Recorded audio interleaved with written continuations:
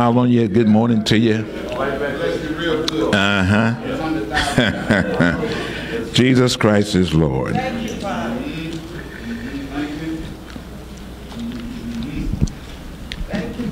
You notice when you play back the message, and I trust you do on a daily basis so that we can hear it again, you will notice the ticker tape that goes on, that whatever the speaker is saying, those words pop up on the screen.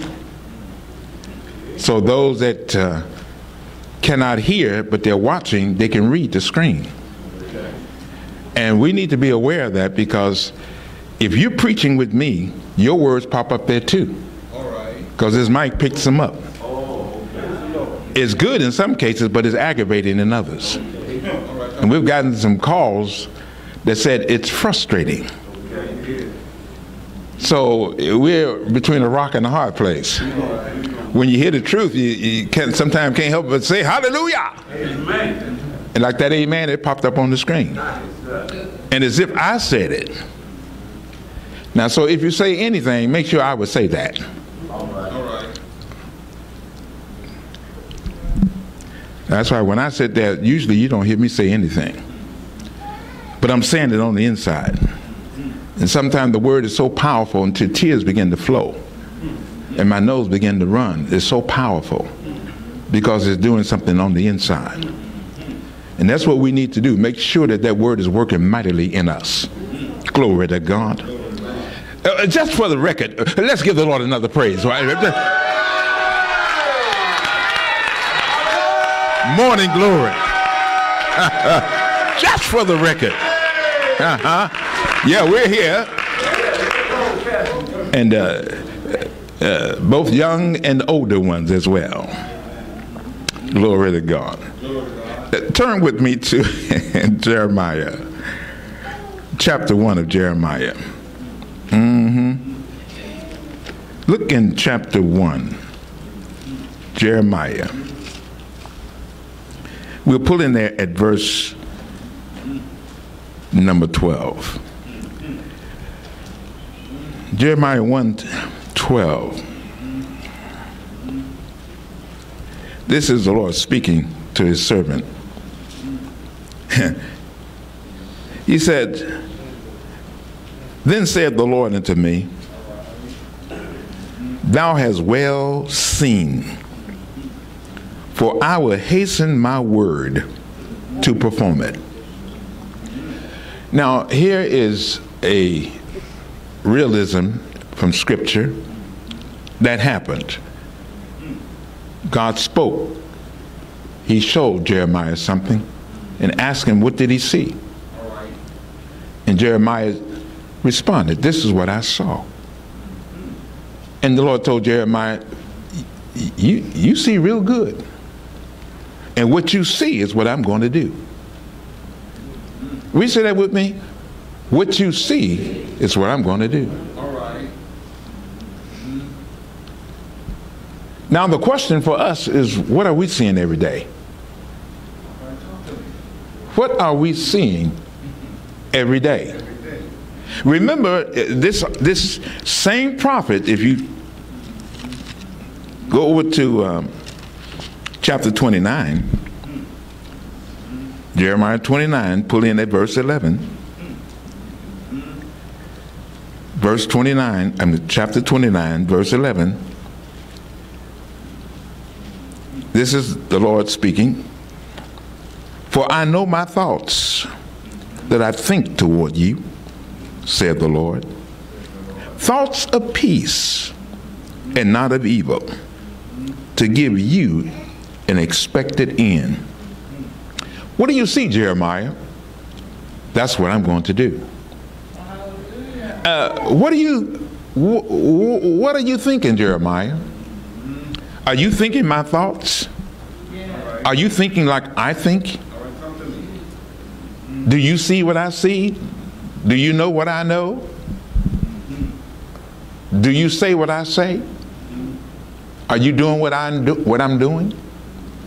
Remember, the Lord said, the works that I do shall you do, and greater works than these shall you do, because I go to the Father.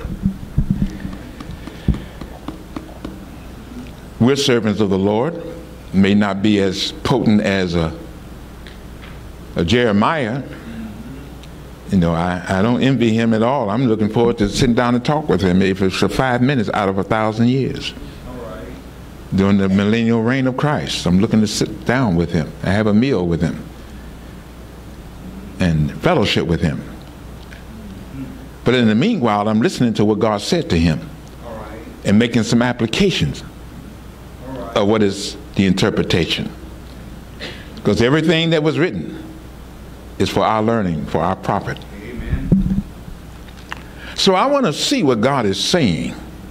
I think it was Hosea. It said, I would get me up on my watch, to watch to see what the Lord would say unto me. Watch to see what the Lord would say unto me. Not just hear what he say, but see what he says. Right. And what you see, he says, write it down. Make it plain upon tables. So those that read it will run with it. Right. There's a vision that's going to be performed. And only those that read it will run with it. Right. Everyone else will be sleepwalking. So every day we have to ask ourselves, what am I seeing and what am I hearing? What do I know? Because what I don't know can be my problem. My people are destroyed for lack of knowledge. My people go into captivity because they have no knowledge.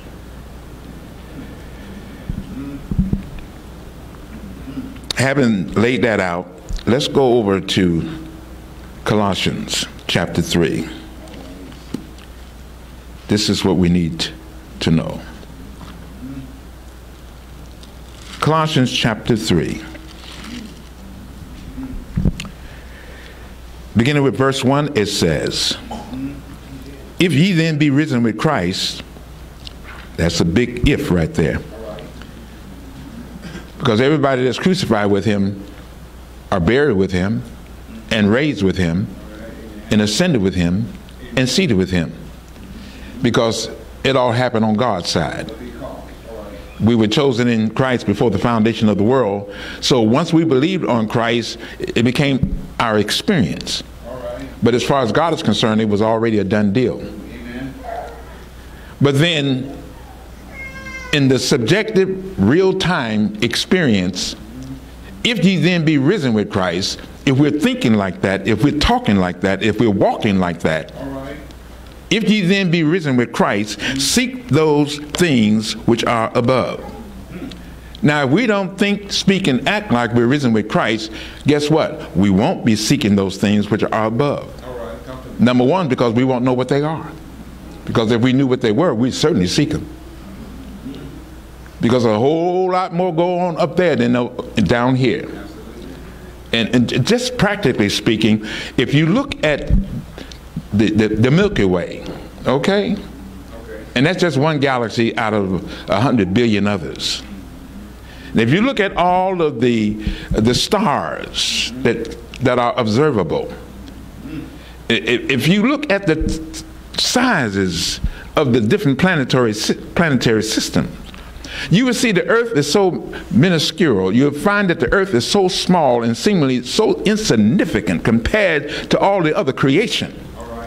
You would have to say, man on that you can't even see, and nobody would know unless God told them what it is and where it is. All right.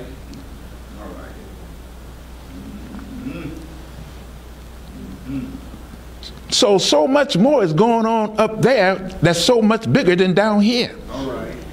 We would be seeking things that are above and not things on the earth. We would have a heavenly mind. We will not be so horizontal. We'll be more vertical. All right. Seek those things which are above, where Christ sitteth on the right hand of God. Wow. Set your affections on things above, not things on the earth. Amen. Now that is an impossibility for people who are not crucified with Christ. and the old man buried.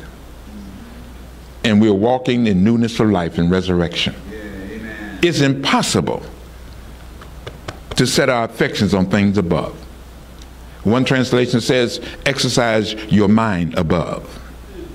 Always thinking above and not beneath. You know what? This is one thing that's beneficial for us, that thinking on things above and not things on the earth. It gives us a legitimate out of our earthly situation. It gives us a legitimate out of our immediate situations. It gives us a legitimate out. You know, the world, the devil tried to duplicate that doing transcendental meditation and yoga and all that other devilish operations. But when we think on things above, it gives us a legitimate out of our very pain that our body feels. And the reason why some people always have physical abnormalities all their lives is because they're always minding earthly things. They don't take the escape route. We can legitimately, by scripture, by the truth, dismiss ourselves from our immediate situation by thinking on things above and not things on the earth, including these earthen vessels. Why? Because you are dead and your life is hid with Christ in God. The devil can't find it. Sickness can't find it. The future can't find it, because our lives are hid with Christ in God. Glory, hallelujah. That's a great benefit, saints. That'll keep you out of the doctor's office. That'll keep you out of the hospitals. When we exercise our mind on things above and not on our vexations, not on our pain and miseries, not what's going on horizontally on the planet. Get above it. Get beyond it.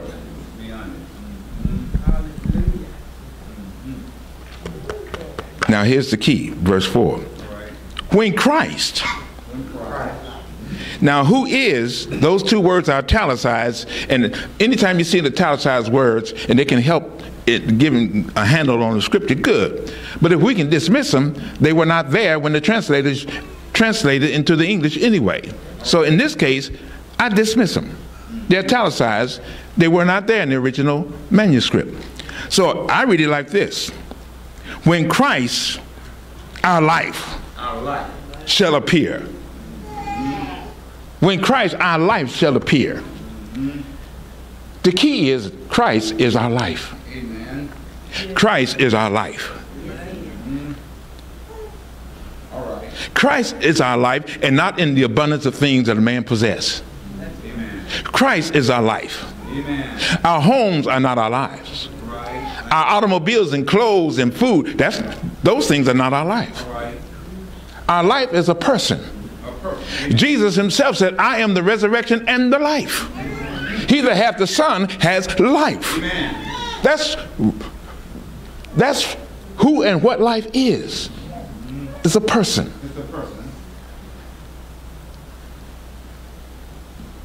And we have to think about that long enough to believe it. What did I just say? We have to think about that long enough to believe it. Do you not know we can hear that and it can go right past us and we never think on it and we never believe it? So then we're trying to hold on to everything else around us, including our abnormalities, including our pain, our fears and mores. We'll hang on to everything. And if we hang on to too much, we'll be like Lot was down in Sodom. He was vexed from day to day with the filthy, unlawful deeds of the wicked. He's in the house. Like sons or son-in-laws or whatever, you need to tell them, we've been sent to destroy this place. And they better get up out of here. And Lot was so vexed when he went looking for his sons-in-laws who had married his daughters. They thought he was mocking. They thought his words was as he was joking. In other words, he was so vexed that people didn't believe what he said. And I thought about that. I say, we don't want to get to the place in our lives that we can speak to our children and they think we're joking. They think we're just talking, just pumping through the little trachea, just talking. We want people, when we open our mouth, people listen. But we can get so vexed with what's going on, watching TV, smartphones and everything else. You know, you got to be spiritual to have a so-called smartphone. Anybody that's not spiritual that got one of these, they're vexed in their soul already. With the filthy conversation, all those pop-ups. It pops up onto the category of your mind.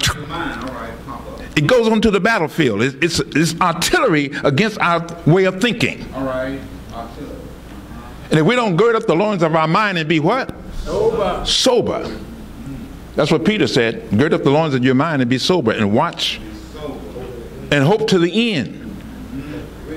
For the grace that shall be brought unto you at the what? The revelation of Jesus Christ. Amen. In other words, we got to have an expectation. Because God has an expectation for us. He told Jeremiah, I want to give you an expectation so that you don't get caught up with what you see and what you hear and what you smell, what you taste and touch. You don't get caught up with the horizontal. You're not spooked with everything that's going on. Because you have a vertical view. You're thinking about things up there, not down here. Amen.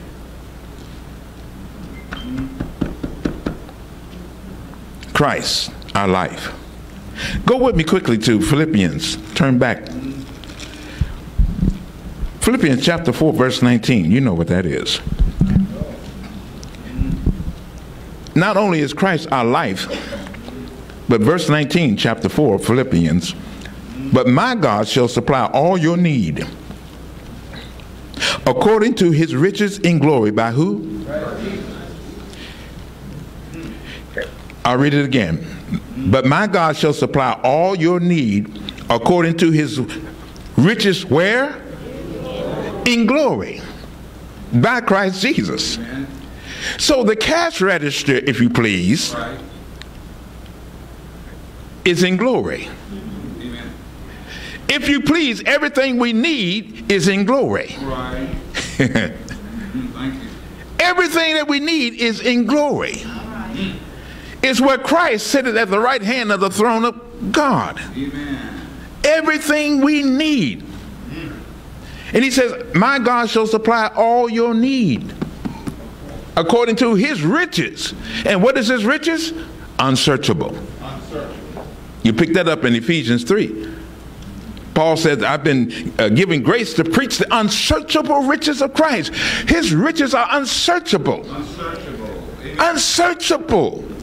You can't even begin to think about how rich he is in supplying everything. But those of us that have been here for a minute, we have an idea, but we can't wrap our mind around it. All right.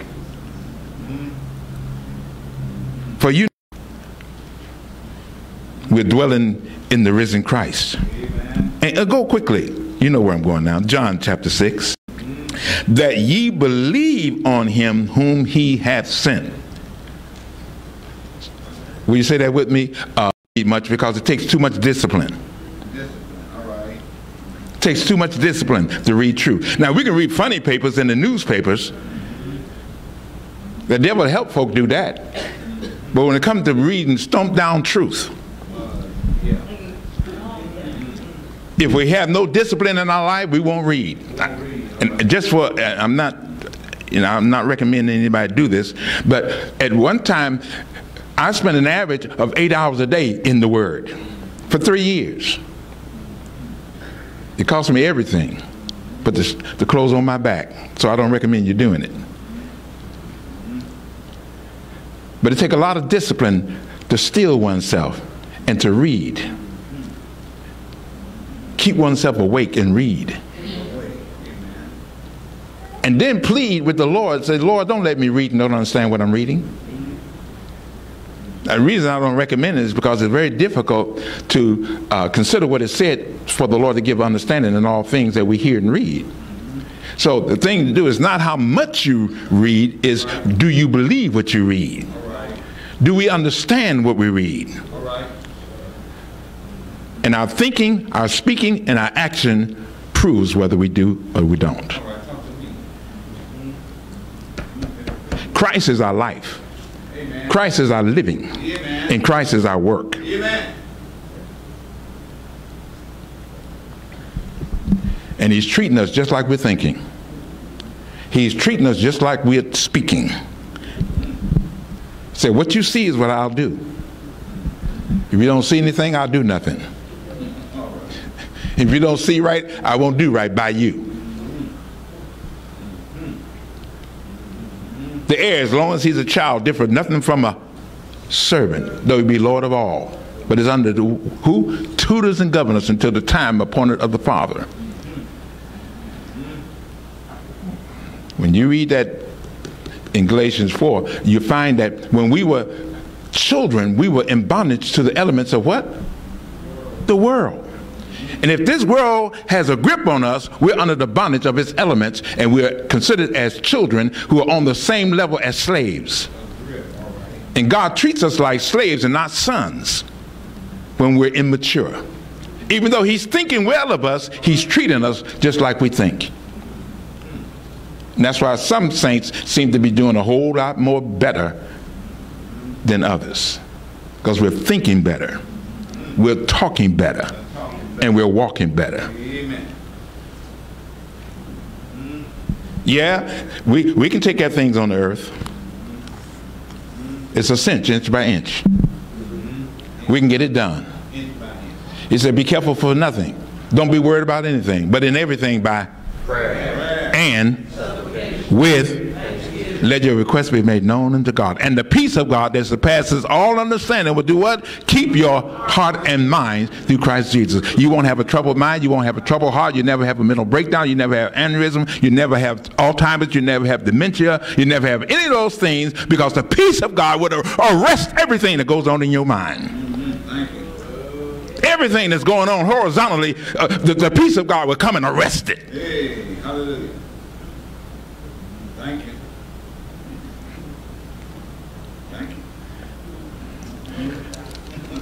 I'll close with this because I'm going today to retrieve my shoes. But when I took them there, the person had the mask on and spray, and behind a big screen, and still spraying. When I walked up, they were spraying, and he sprayed my shoes to put a barrier between us. But I'm going to break the barrier today. In Jesus' name I pray.